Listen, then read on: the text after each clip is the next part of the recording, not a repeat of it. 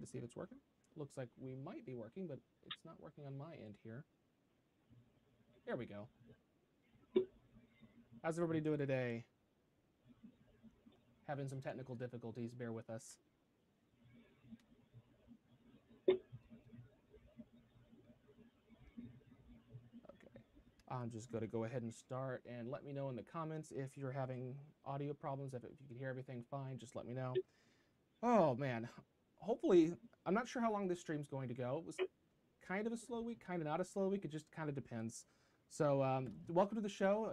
I'm Derek, and this is Cullen over here. I actually have the windows properly this time, so it looks like we're looking at each other since I have two different screens. We are looking at each other finally. Yeah. Yeah. So we're going to talk about this week's space news. There's one or two big items that happened this week. A few smaller items, but not a whole lot. But in the next couple of weeks, it's just going to start ramping up as we get closer toward the Artemis 1, uncrewed Artemis 1 mission. So let's see. Before we begin, go ahead and give us a follow at Orbital Velocity, at Orbital VEL on Twitter. And he's, what is your Twitter handle, Cullen?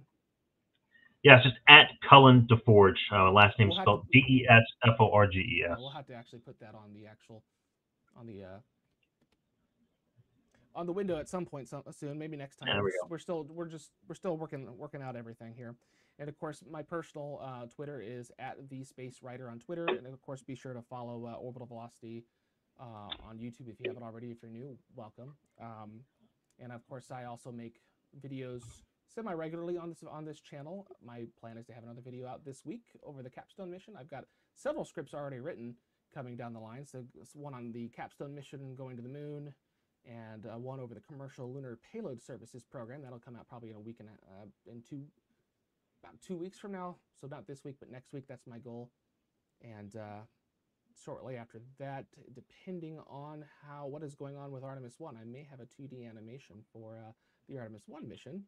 And of course, then I'll have a video over Artemis 1 itself as we get closer to the launch. So, but enough of that for now. We'll go ahead and go into this week's news. And really, the big thing that happened this week started off at the beginning of the week, and that was Russia. The news, anyway, that Russia was actually going to be leaving the International Space Station program. Now, there was a lot in the news about how it was a done deal. This is going to happen, but the first thing I saw when I saw all that stuff was, first of all, it was the new guy in town, the new head of the Russian space program, Yuri Borisov. He's pretty much trying to get his voice out there, and it's basically assert his dominance, I suppose, for lack of a better phrase there. But basically, he went on to state media and said, "Yeah, we're going to leave after the ISS program after 2024," and that got the Western media all up in a tizzy. If you're not familiar with how all this stuff works, it makes sense. It's just kind of weird. But the key word was after 2024, and right now everybody's planning on technically leaving after 2024, including the United States. The thing is, 2025 is after 2024. 2026 is after 2024. In our case, 2030 is after 2024. And I do believe Roscosmos or Borisov came out later and said we did have an emphasis on the after part of that sentence. So will be leaving after 2024, but the real news in that, in my opinion, was not the fact that they were planning on leaving, which we all expect to happen at some point. The real news, in my opinion, is just there's some more details about the Russian, the follow-on space station that Russia wants to build. And they don't want to actually leave the ISS program until drawing a blank here. They don't want to leave the ISS program until after they at least get the beginnings of their space station done. At least that's what they're saying. I still say show me the money on that one. I'm going to try to find a picture of it here for you real soon. Is there anything you want to add to that initial thought, Cullen, while I'm looking for a picture? Yeah, just to kind of piggyback off of what you're saying, I do think it's important to really think about why this announcement came about and what exactly was said. Like you said, they really kind of put it was very vague as far as the announcement goes after 2024. This is something that I think kind of had to happen with the change in leadership. Being that staying from an apolitical standpoint here for Russia, their state media is kind of all about news. and kind of getting things moving and shaking. So whenever we see this change in leadership, I think they had to, for lack of a better term, I mean, I think they just kind of wanted to um, shake things up, really.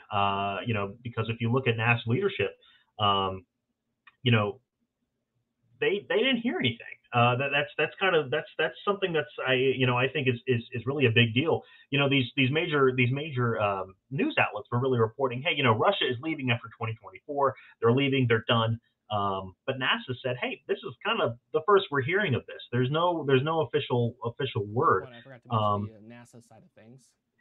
Yeah, and the thing is, Zarya, the Russian, Zarya is technically owned by the United States, and they're not really in a position to, if they did want to leave this, the space station, I don't know what that would look like from that point of view. So I do think that there's, this is not this. I think it's very important to avoid a knee-jerk reaction to this statement here. I personally don't think that we'll see anything again until the agreement in 2028 at best. Really, kind of to piggyback on what you're saying. Show me the money. Yeah. That's really what I think is the important thing program here. has been cash-strapped for decades. Of course. Mildly, that's pretty much. They've also got some other priorities going on right now in their state anyway. So, it really is just a bunch of chest thumping, basically. So they're not leaving in 2024, barring some significant reason why there's a safety reason why they can't stay there. So if there's, and now to be fair, the two oldest modules, Zarya and Zvezda, are they're 24 and 22 years old, I think, respectively. Or the older one was from 1998, and then Zvezda was from 2000. 2000. I think that's another good point. I mean, it does kind of bring up the argument or idea of, for those that don't know, Zvezda is really what controls the guidance, navigation, and control systems on the International Space Station. So really, without it, the ISS as a spacecraft technically would kind of be in a bind. Again, this is not me saying that anything is going to change, but I do think that it is a good idea to at least kind of start that conversation. To have in the back of our mind, hey, what would happen? How can we become a little more interdependent, just from the United States orbital section of the. Advanced there. Yeah, no, go ahead. Yep, there we go. There's the International Beautiful. Space Station, and then you were talking about. Now everyone's gonna see my share screen thing. You were talking about Zarya. Wait, which one were you talking about? Sorry, I missed that. I was talking about Zvezda for GNC. So the Zvezda is the one right here in the back. If you can see my mouse moving around, so you can zoom in here. This big module, not this piece here, but this section minus that piece there. That's another module in front of it. And then of course the second oldest module. Sorry, the third. Sorry, that's the third oldest module of the whole space station. But the oldest module is Zarya, which is this one right here. So anyway, so there's that. Keep going. Sorry about that. Well, no, I think the only thing really the only thing more to add is, like I said, because anytime an orbital correctioning maneuver needs to take place, it is done with the Zvezda service module. So I do think that at some point it is a good idea at least to consider alternative options. There's been a ton of wild ideas kind of thrown around. We've seen even a rumor with Cargo Dragon XL. Oh yeah. Possibly, So I mean, I don't know the viability of that or not, considering the spacecraft, for all I know, is still paper spacecraft at this point. Yeah. So it's hard to tell, but I don't think station is in any kind of immediate position to. And honestly, I think the more likely thing is something critical is going to happen with the Russian segment before Russia even has the ability to move to another space station. I think you're right. Now, whether that happens in 2024 or 2028 or never, I think it's nobody really knows. So there are some cracks already forming in the Zvezda module, and I think there's also some cracks starting to form in the Zarya module on the hull. So things to be minorly concerned about, but There is the leak in particular on the Zvezda module is slow but manageable. And actually, it's in a particular part that they can actually close off the hatch to. It's actually in the very back of that module, and the only thing that would go beyond that is either space or another spacecraft. They usually just park a Progress cargo ship there, and then they just keep that small little section closed off. So they just, if they need to repressurize it for some reason, they can easily do that. So, going on to what we were talking about, though. Eventually, Russia does want to build their own space station. I'm hoping that I can actually pause this. I don't think that will actually pause, but I'm going to go ahead and pull up the Roscosmos page over their space station here. You can kind of see. Let's see if I can. I don't want to. Come on. Yeah, it's not going to work. Yeah, there's some weirdness going on when it comes to an American internet connection trying to connect to a Roscosmos website. So. There you go. Yeah, so if I hit refresh, I may not get it back again. So I had to actually go through a VPN to get this for some strange reason. This is the initial configuration they want to get to by, or at least start building in 2028. I'm trying to remember all the particulars of this one here. Let's see if I can go find it on another thing here. One of them is, you'll notice this. Sorry, I'm going to keep hitting back and forth here. I wonder if I can just hit new tab. See if that works. Yeah, I don't know if it's going to work or not. You'll just see a slideshow for now. Those particular modules there, I think the main one that they're going to launch first, I think it's this one right here. I'm trying to remember the name of it now. Oh goodness, bear with me here. They actually want to launch it into a polar orbit. I think either around 96 degrees or something like that. Basically, what that would do is, take it around all of Russia so they can see everything.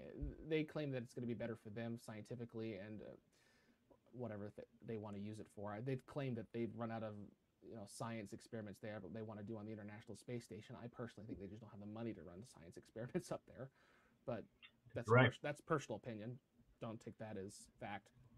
But they want to have it at about 340 kilometers or so. So it's roughly the same altitude as the International Space Station, just in a different inclination. The ISS is at 51.6 degrees. This will be inclined to basically a polar orbit. And trying to figure out the first module that's going to be launched. Give me a second here.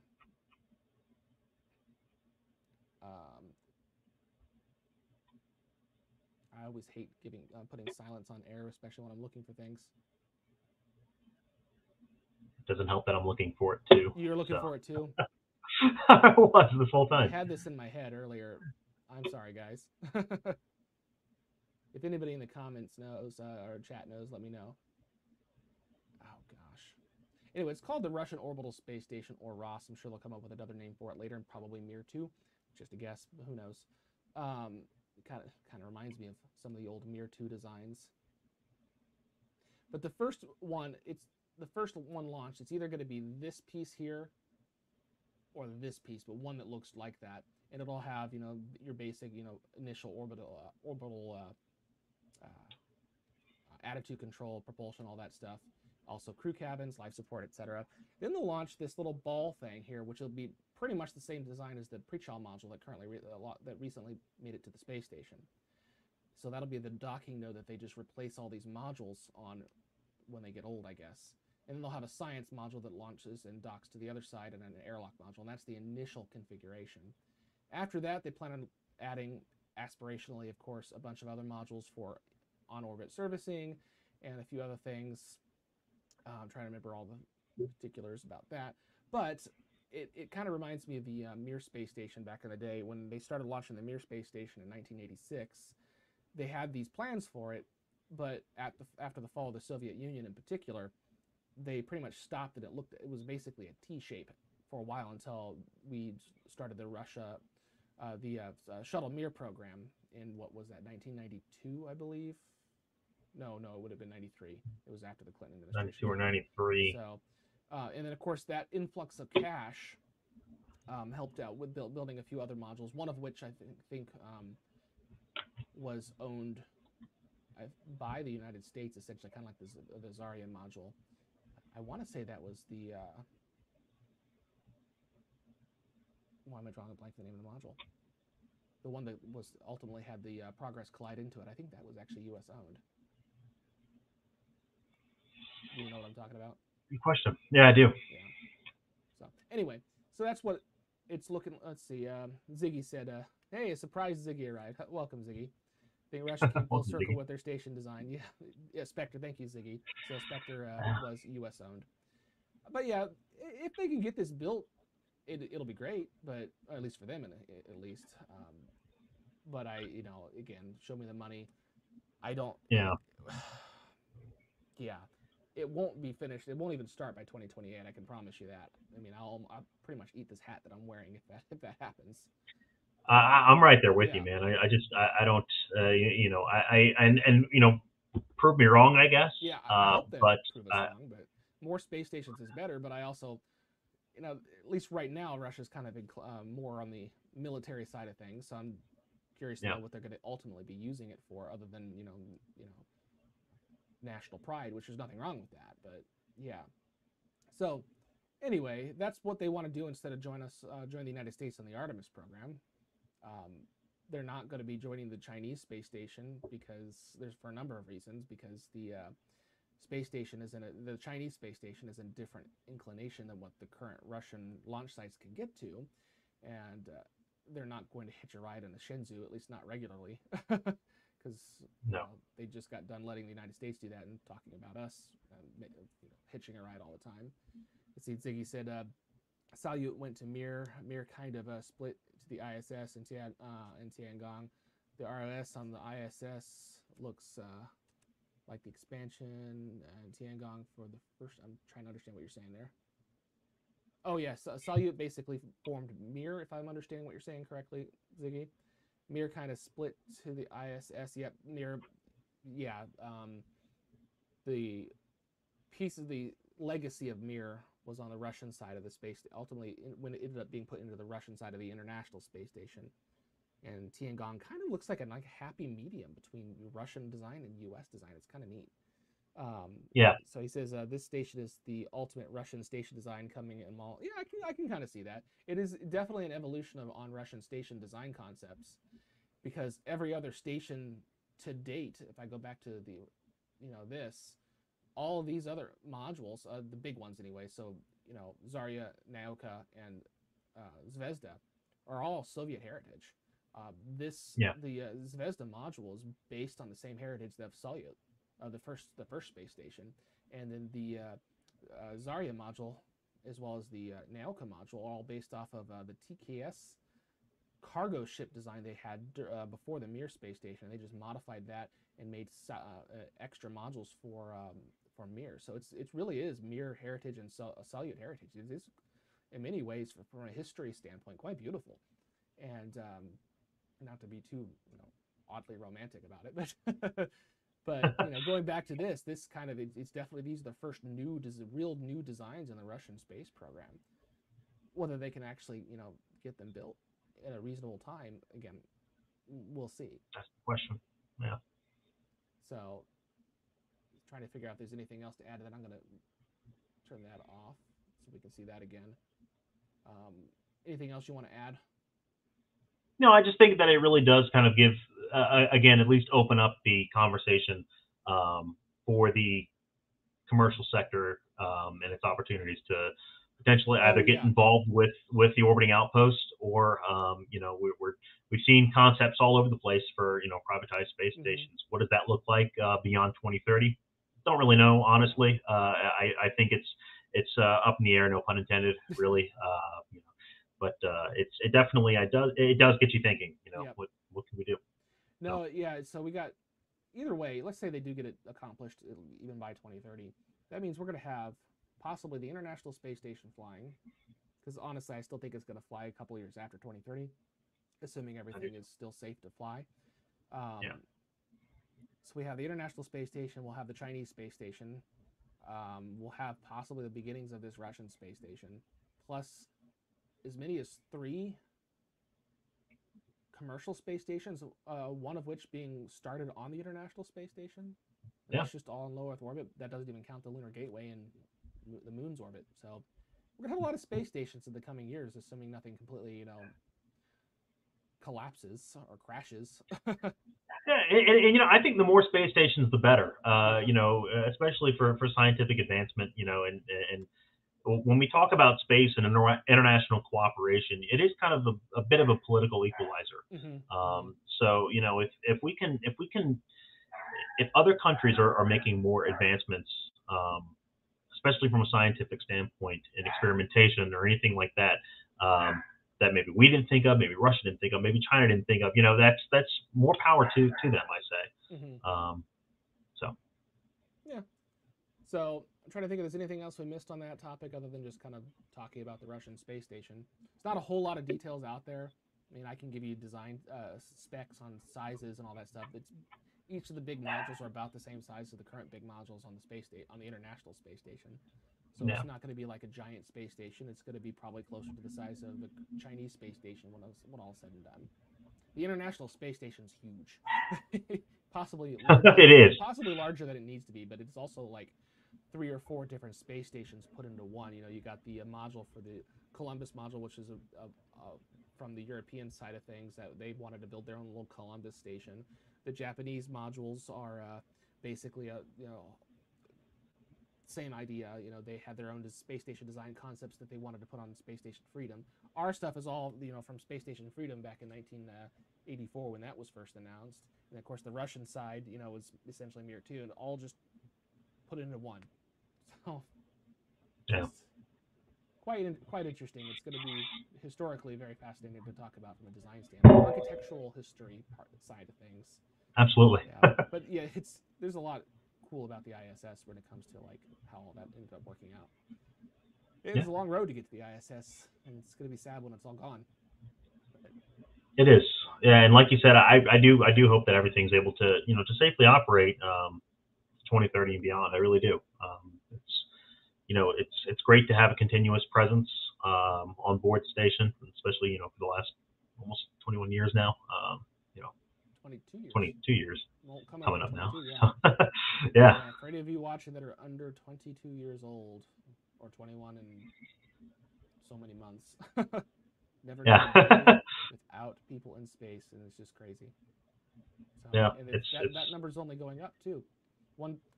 Complete side note: we got 7 people on the International Space Station, which that number also could go up once you get the Axiom modules going up there.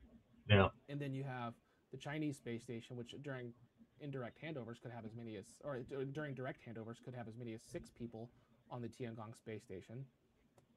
So you could have relatively soon, as early as really this December, we could actually set a new simultaneous people in orbit record. On orbit record, yeah. Right now that record is 13. Now there have been more than that in space at the same time. I think if you count the suborbital missions that go up every once in a while. So briefly, sure. It's just more people in space. I think Blue Origin's suborbital rocket can hold 6 people, and I think it's 8 people total if you count the pilot and co-pilot for Virgin Galactic. So I get people counting those. I don't count those when it comes to that stat. It's not that interesting to me. I mean, it's great that they're doing it, but Yeah. Honestly, it depends on how you view it. I suppose if somebody offered me a trip, I would probably take it. So I shouldn't complain too much. And then I'd probably say that I had been into space, so it's hard for me to argue otherwise. Yeah. So, I might briefly talk about this because this next topic, unless there's anything else. Oh, hang on, Ziggy said something here. Guess what I found? What did you find, Ziggy? Don't want to hold off too long here. Potential with a knife. Yeah. Can you see the chat, by the way, Cullen? I actually can't. Okay. But I was kind of troubleshooting as I go here. Yeah. No, I'll keep going, and if he says something, if he says what he found, I'll announce it. Oh, it says, remember the last time with the Astro trading cards? Oh yeah, you were talking about that. Was that on Discord? We were talking about that, about having astronaut trading cards, and I think my thing was that sounds cool until you deal with selling somebody's likeness, which you can't do that in the U.S. So, yeah. Not without their permission, at least. So. I like the idea of spacecraft trading cards. That's cool. That's a cool thing, yeah. There's a lot of spacecraft if you don't count human spacecraft. I was going to say, satellites in orbit. Sure. So, I'm trying to think here. I'm going to briefly go into this next topic here, unless you want to add anything to the next topic. Just kind of a switching gears to the Artemis program again. We got Artemis 1 coming up this month, which that's getting scary close. It's getting really real now. Very real. But they're already looking toward the next Artemis mission, obviously, which is Artemis 2, of course. They're looking at making delivering the core module, the big core stage, the big orange part of the rocket, to the Kennedy Space Center as early as next spring, possibly. I'll just say the first half of next year. And this is actually based on reporting from NASA SpaceFlight.com. So I don't want to go too much into it because I don't want to step on their shoes because they did the reporting. It's great stuff. You can go to NASA SpaceFlight.com and they've actually got a really good article about it. But if there's anything else you wanted to add about the next core stage after Artemis 1 coming up to the Kennedy is less than a year. It's crazy. So. Yeah, it really is. It really is. They're doing some really good work down there at Michoud Assembly Facility in New Orleans. You know, it's that production's ramping up, and it's great to see. You know, and this is really kind of, you know, again, I said it last week, I said it the week before, and I'm going to say it again. You know, we've stared at concepts for the better part of 10 years now. So to see the hardware actually being built and delivered here at Kennedy Space Center is just something else. It's really it's unbelievable. It really is. It's hard to believe. And just like you said, you know, we are really 29 days away almost at this point from the first attempt, possibly. So there's a lot that needs to happen.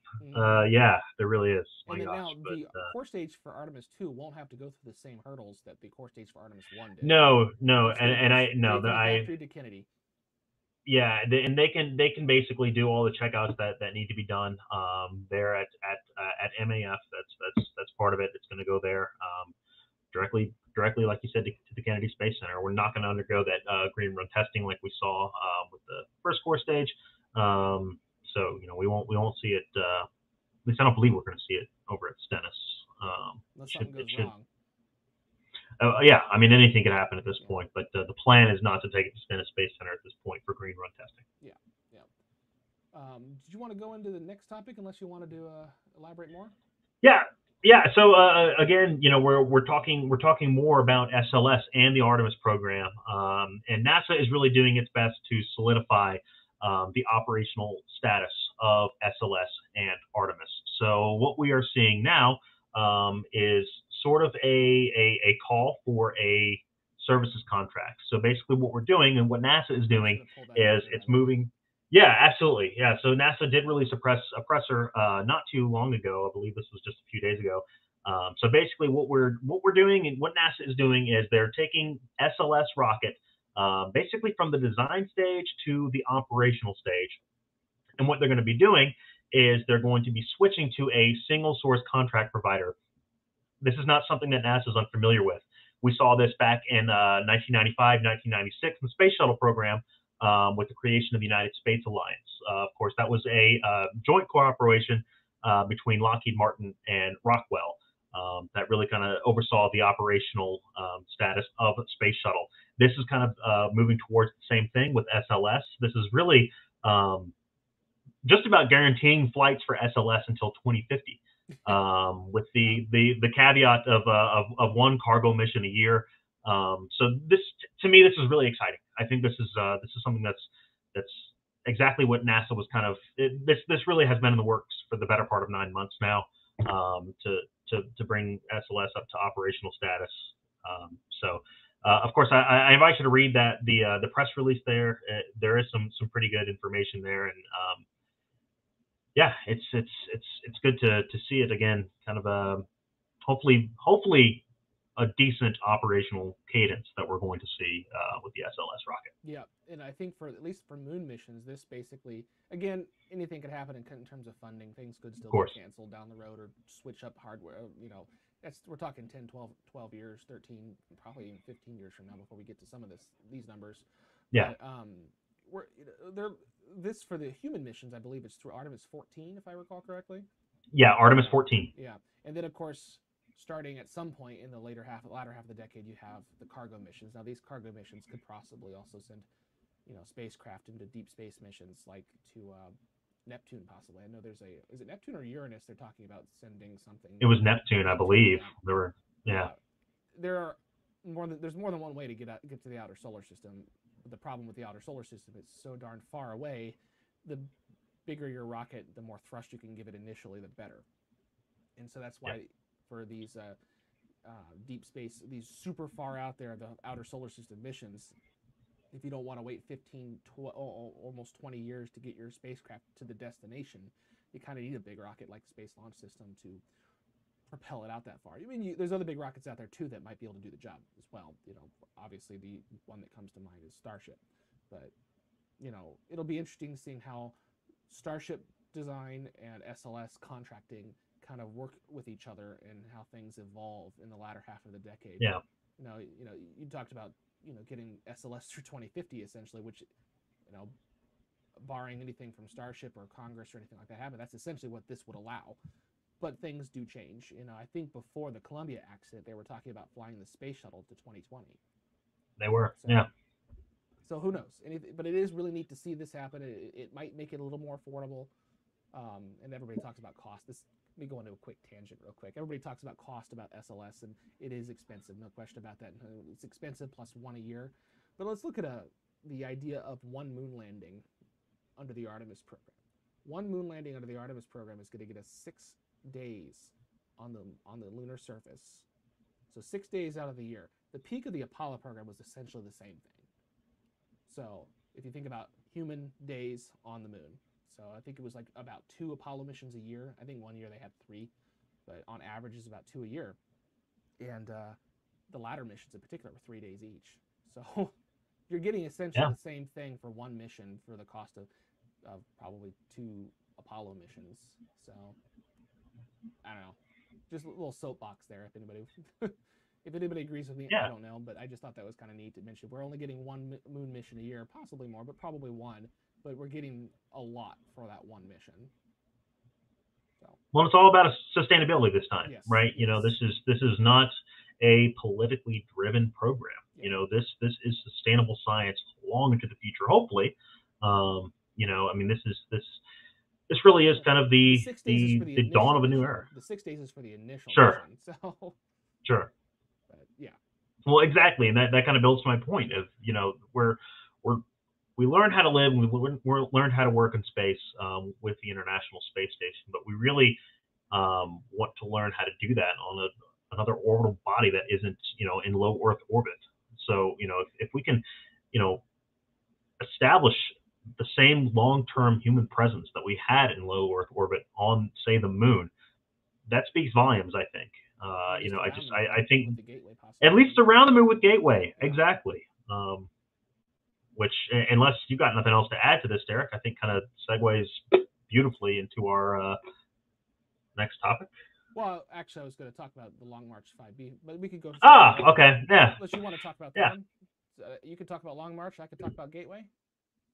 Yeah, no, that's great. Yeah, whatever you want to do. That sounds great. My apologies. No, that's fine. It would have said thing backwards. If I thought about it.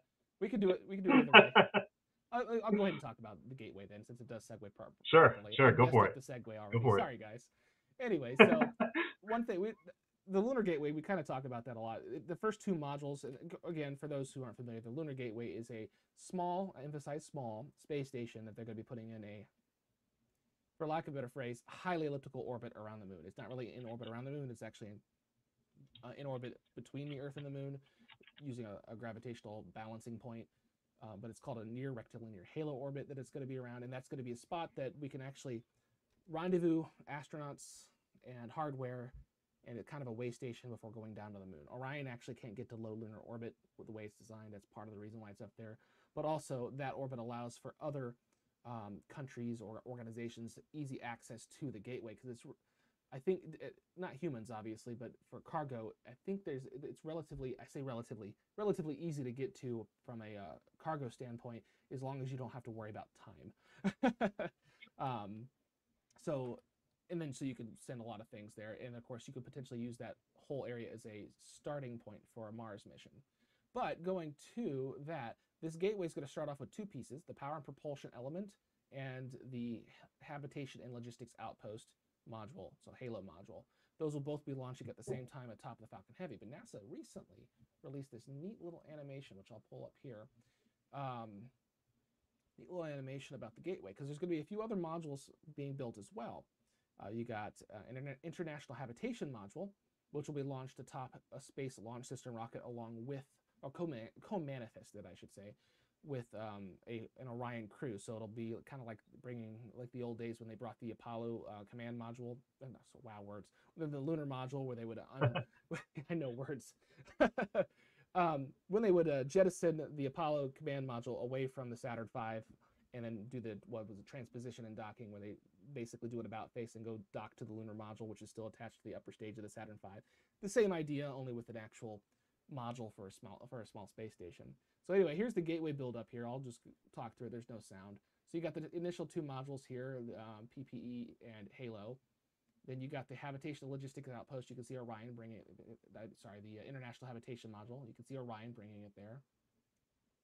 And then after that, you'll have a cargo mission that'll bring a robotic arm, the Canadian Robotic Arm, or Canadarm3, third generation robotic arm from Canada. So that'll go on to the bulk of the space station. And that cargo ship's probably based off the Dragon XL design cargo ship. You have just I'm going to pause real quick here. So you have the cargo ship based off of a design that SpaceX is working on, Dragon XL. And then you have, this is just the government reference mission for a lunar lander. What would it probably go here is either might be a starship. Might be a starship, which would take up a lot of space in this view. So Starship is very big compared to all this. Yeah, just a bit. Yeah, Starship is huge. But or you could have potentially one of the other landers as well. There's going to be a second lander, whether it's from Blue Origin or possibly Draper Technology. Is it Draper Technologies? Is it Draper? Dynetics. I'm sorry, not Draper. Dynetics. Sorry about that, guys. Dynetics. It's been a long week. Dynetics has got a nice small little lander that I think makes more sense for what NASA's wanting to do. But SpaceX has got that huge lander that makes sense for large amounts of cargo. I kind of want them to team up. It just depends on. I would love to see that. We'll see what ends up happening. There's a lot of work to do before we get to that point. But either way, a lunar lander would dock here for the crew to get into and go down to the moon. And so they kind of show that a little bit here. So after that gets there, the cargo ship would probably undock. No, sorry, another module comes, and it's the if you read here, it's the European System Providing Refueling Infrastructure and Telecommunications Refueler Module, or eSprite RM, to the Gateway. And based on what I understand, that's just basically a module that's going to have, as it says, extra fuel, some more communications. That fuel will provide, will mostly be used to keep the power and propulsion element fueled. I think it's got, is it going to be xenon for the ion propulsion? I think so. And of course, it'll have some, probably some standard thrusters as well for standard station keeping. So that'll be the second major module to be added. So you got the two first initial ones. The first addition is the International Habitation Module, and then you have the eSprite module here. And after that leaves, actually at that point, they'll do their lunar mission. This is probably Artemis 5. Mm-hmm. And then they'll come back. Artemis 5 will depart. So we're talking later in the decade at this point, the late 20s. And then the lunar module will depart, or something else will happen with it. And the cargo ship will depart, because it's not a reusable cargo ship. Probably crash it into the moon. Who knows? Yeah. And then another mission, a cargo mission, will come up. And then we'll have another lunar lander dock at this port. I don't know why they chose the ports, but it's just a reference animation anyway. Shows viability, I guess, with the different ports. And then we have an airlock module, which, side note on the airlock module, it was originally supposed to be built by Russia, but that's not happening now. But I think NASA is going to be choosing within the next few months an organization or country to build the airlock module for the Gateway. I wouldn't be surprised if it's, say, Japan, if Japan builds it. Yeah. Or will be that would make sense. Another option. So, I don't know. Japan seems logical to me, but who knows? Could be somebody else. Yeah. So going on here. So they'll take the airlock module. This is Artemis, 6? and then they'll go down to the moon, Yeah. come back, and then they go back home.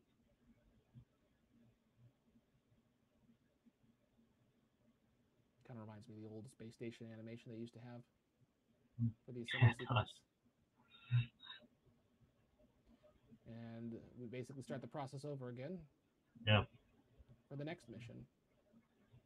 Another cargo mission, another lunar lander, and then another Orion. So Artemis 8, essentially, or whatever they want to do. That's basically it. So that's what the Gateway will hopefully look like at the end of the decade. So, and it's pretty exciting. For size comparison, this is not very big. That module here, this, if you might go backward, but basically these standard modules they're using are only about the size of the current Cygnus module that is servicing the International Space Station. So the volume of this is what, maybe one or two of the, maybe the Destiny module and the Kibo module of the International Space Station combined, and that's at best. Yeah. That might still be pushing it. It might just be the Kibo module, essentially same volume there. So it's not very big, but it's enough to get the job done. Sleeping quarters. Yeah. You could. One of the things NASA's talked about doing with the Gateway is actually having a mock mission to Mars to kind of show, rather than doing an analog on Earth, you could potentially do an analog on the moon. So you can imagine an Orion spacecraft launching 4 people to the Gateway.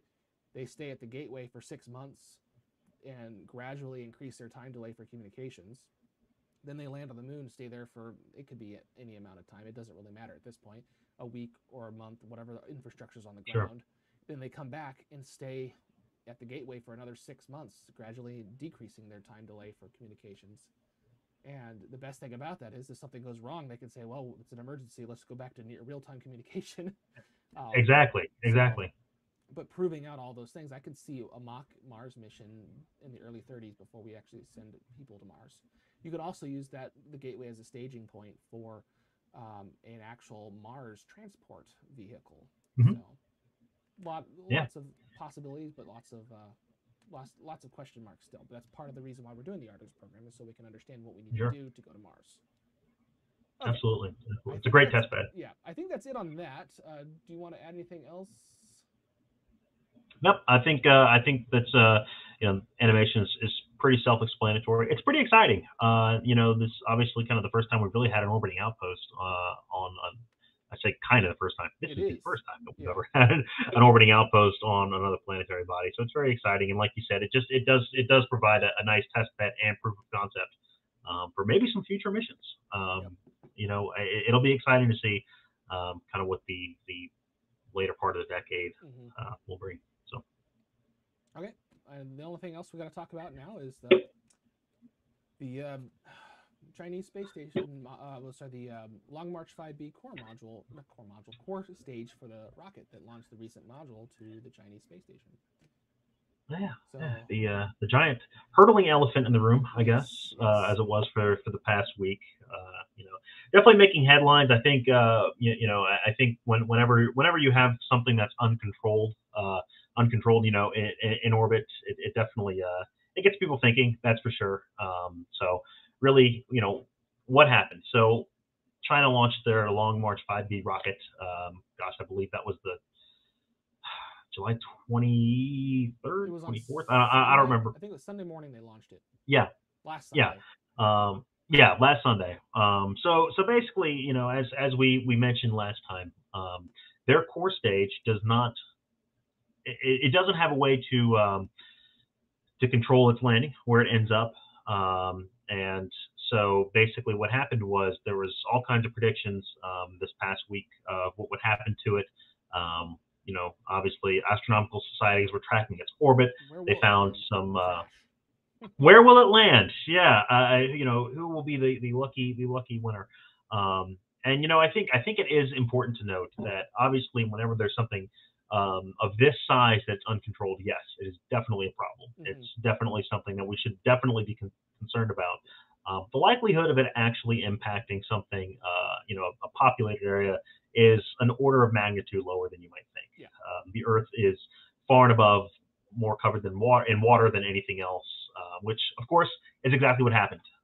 It did burn up, I believe, over the Indian Ocean. I shouldn't say burn up; it re-entered. Right over Malaysia, right?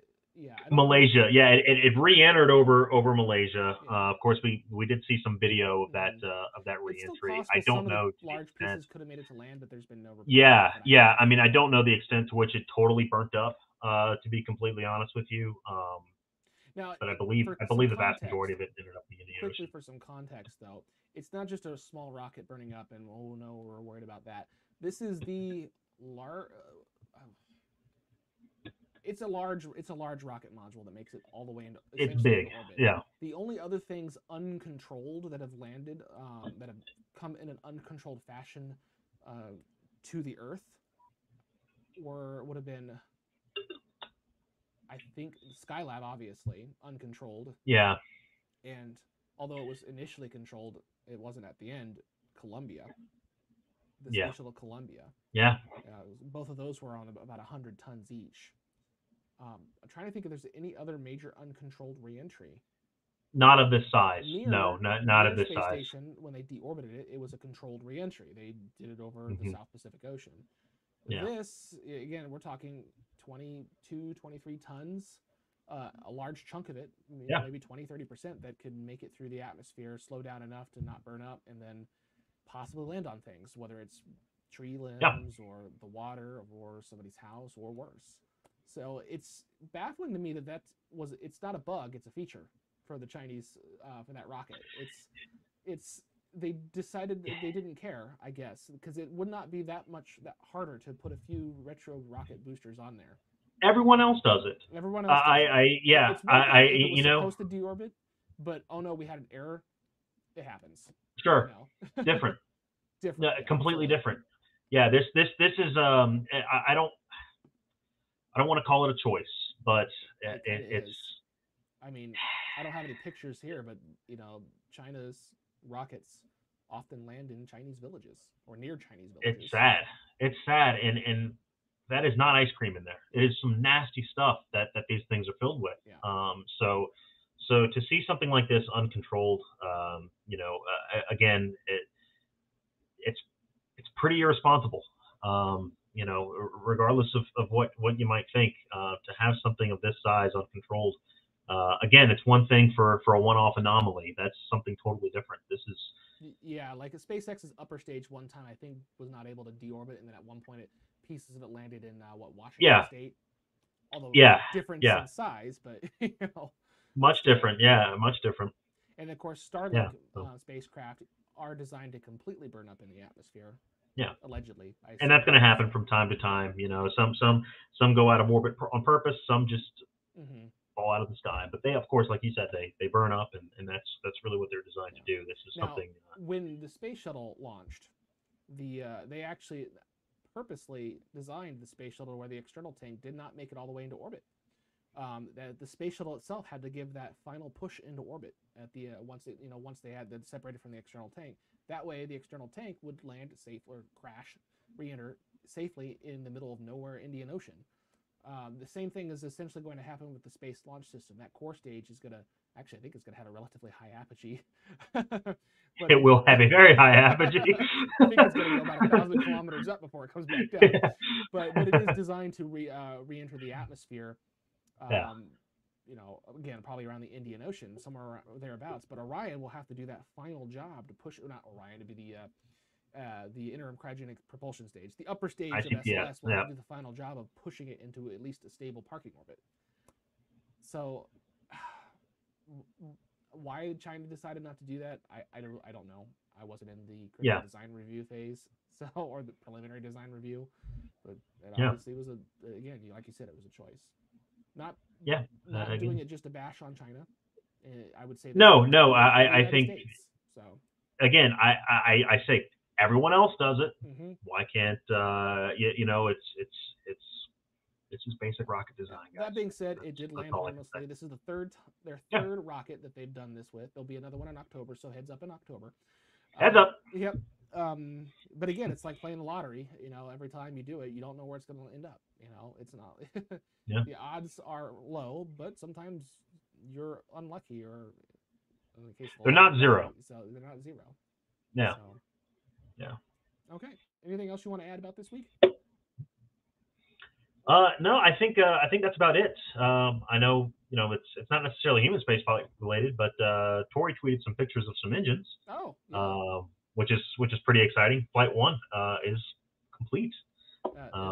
For the Vulcan rocket, we should Yeah, Vulcan Centaur, the BE4 engines this goes along the lines developed by of the Blue clips. We Origin. can make that a small topic if you want. Do you have your desktop? I can throw your desktop up if you got pictures. Give me 10 seconds and I'll get That's you there. fine. Now, the Vulcan rocket, is that first launch going to still be sending Astrobotic up, or is it still up in the air about whether it's going to be just a dummy payload?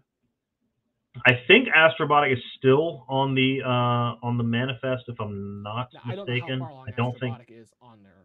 I don't either. I mean, I know they were significantly delayed. It does. I mean, when are they going to say? All right, let's just throw up a boilerplate. Let me see if I can get this up here. Give me 10 seconds. It's probably going to ask me to do it first, but once I get there. Stand by. Tell you what, let me just, yeah. Thank you, everybody. Stand by. Like the Death Star getting ready to explode.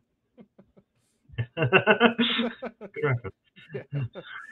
I just got done watching Light and Magic, that Disney Plus documentary on industrial light and magic.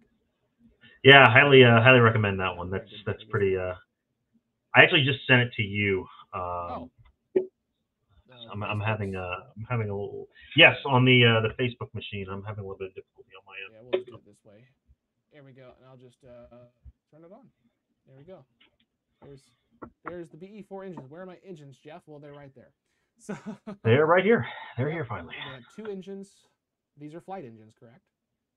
Yeah, this is Flight 1. So they're going to be sending that up on the first Vulcan rocket launch, possibly later this year, maybe early next year. And it's going to be a methane-fueled engine. Wait, not methane. Well, it's liquid. It's the same. Liquid natural gas, but it's the same thing. So I'm not crazy saying that's the same thing, am I? No, you're not. Yeah, okay.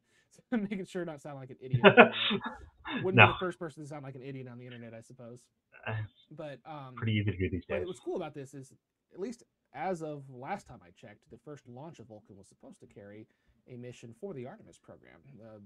One of the first, well, essentially the Artemis, but it's the Commercial Lunar Payload Services Program, CLPS, and it was going to be sending a payload, a lunar lander built by Astrobotics Technologies, to the moon. And it's going to be the first, well, one of the first, if not the first, mission for the CLPS program. It's got a lot of these precursor missions for the moon for science and buying down risk and everything. But it's really, I'm really not sure how far along Astrobotics is. I know Intuitive Machines is also vying to be one of the first ones as well, which is another company. So we're going to have possibly 2 lunar landings on the moon in the first half of next year, or early this year, just again scheduling. But yeah, there's that. And that's the Peregrine lander that Derek's talking about. I really, to be honest with you, I don't know how far along it is. I don't even remember really what the delay was. But that really was a big thing. They had a press conference back in April, and they had a lot of the hardware still in the clean room. But I think last I checked, they're hoping to get it to Kennedy by the end of the year for processing. Yeah, so that'd be great. And honestly, I'd love to see an operational mission for Vulcan Centaur as its first thing. Boilerplates are one thing, but it'd be great to see it flex its muscles. I'm really excited for this rocket. Yeah. So. Okay. Anything else you want to add? Anything in the chat? Are we forgetting anything? One other thing I want to mention is some breaking news this evening. You probably already heard too, Cullen, right? Nichelle Nichols of Star Trek, who played. She died today, or either today or yesterday. The announcement was today. I'm not sure when exactly it happened. Yeah. But died of natural causes at the age of 89. Very influential woman. Obviously, very key figure in Star Trek and the history of television, really. And she was also the space program in general. She was very. She had practically inspired the diversity of the first space shuttle astronaut class. So Yeah. she did a lot of work to just, tell people of color and women, hey, NASA's looking for you.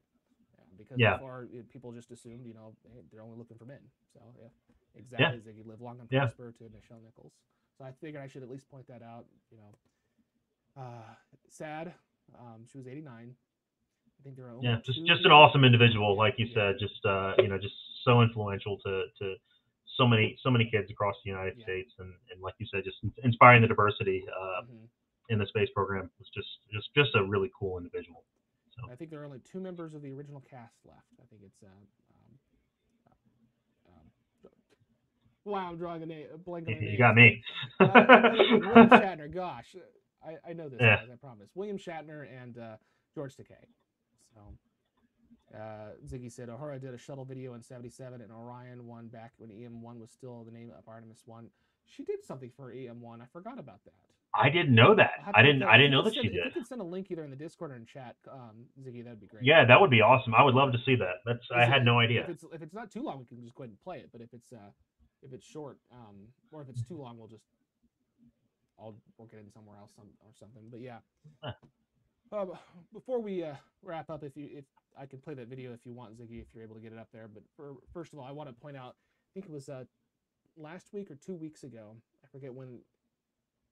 I forgot what live stream. There was a slight I have a slight correction to make. We were talking. That was the first one. We were talking about the Bishop airlock and how it's that initially progress is the only significant way of trash disposal for the ISS. I feel silly for making that mistake. I forgot completely about the Cygnus spacecraft, which also has a significant way to get trash out of the ISS. So want to make that correction, and got to be responsible here. Don't want to tell anybody any lies. It's always good to own up to your mistakes. So that was definitely an error on my part. So I apologize.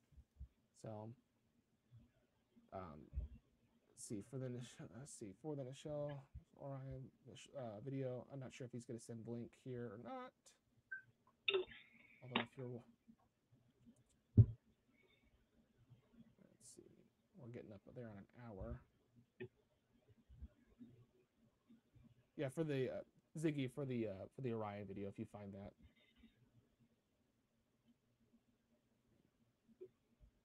You might just put it in Discord too, because I might wrap this up relatively soon. Sure. So, well, before I do wrap it up, it's not sending. It might not send because of the link. So just go ahead and put it in Discord, and we'll talk about it later on Discord or something. But I would like to see that just personally. Thanks, Ziggy. Thank you, Ziggy. Yeah, appreciate it.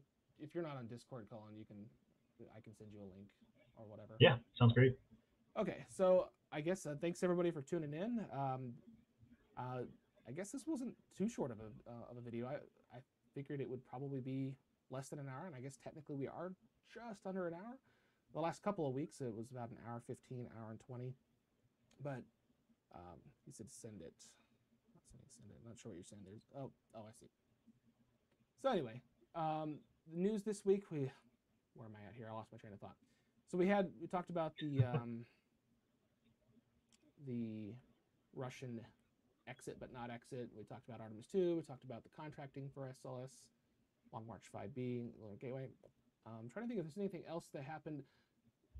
We had a new update on ISS benefits, but I figured there wasn't a whole lot of time to get into that because I haven't really had a chance to look into that. But it almost needs its own separate show. It needs its own separate show. NASA did release a bunch of new updated statistics about all the benefits of the International Space Station from the science standpoint, what it's doing to help everybody on Earth.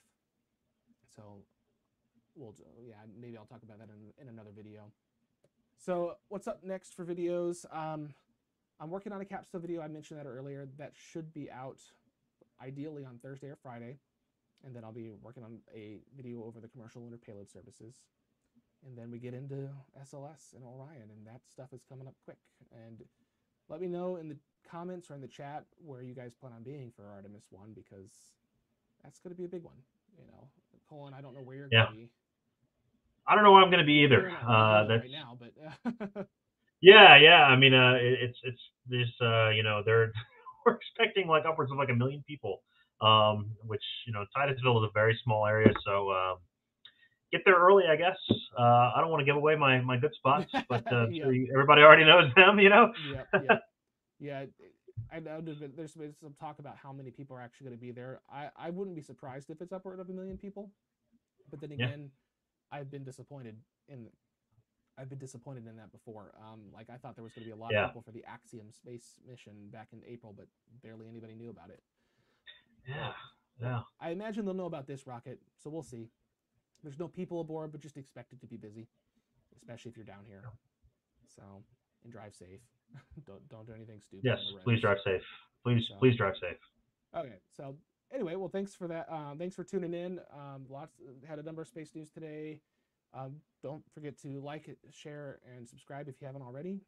And I'm trying to think if there's anything else I need to say. Thank you, Cullen, for joining me Thank you. again, 3rd week in a row. This is great. I think it's going well. Let me know in the comments if you think it's going well or if we would like us to improve something. Yeah, absolutely. Please let us know. And thanks for having me, as always. Yep, it's been a great 3 weeks. I will say there will be a point when I go down to Florida for SLS, we'll probably halt the live streams just because I'm going to be so busy. But who knows? Maybe it'll work out, and maybe we'll do an in-person live stream.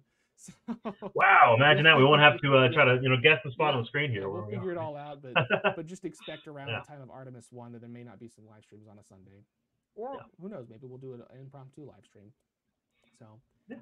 But we are planning on a stream next week. If you're still available next week, I'm sure there'll be plenty of news. They're going to be talking about Artemis 1 at NASA at least 2 days of the week this week. An overview of the mission, and I think there's going to be a few other things we're going to talk about. These are media press conferences, but so just join us next week at 8:30 Eastern Time, 7:30 Central, and 12:30 in the morning on next Monday, I guess. So UTC time. So let's see. Siggy said, "Drive safe. Don't crash the ML1 launcher. The crawler shouldn't be doing donuts. Don't drive." If the crawler did donuts, I would. You know what? We have bigger problems. Yeah, that would be wonderful. Wow, I have this great visual. Somebody, the guy who does that art on, I think it's the Daily Hopper. He should do something like that. Yeah, that's a good idea. That's a good idea. Doing donuts. If you don't follow the Daily Hopper on Twitter, you should. He does some strongly recommend Daily Hopper. Great comic cartoon drawings. Yeah, he's very timely about a lot of the stuff too. It's very funny. So anyway, I'm just rambling on at this point. Thanks again for joining, and until next time, Ad Astra.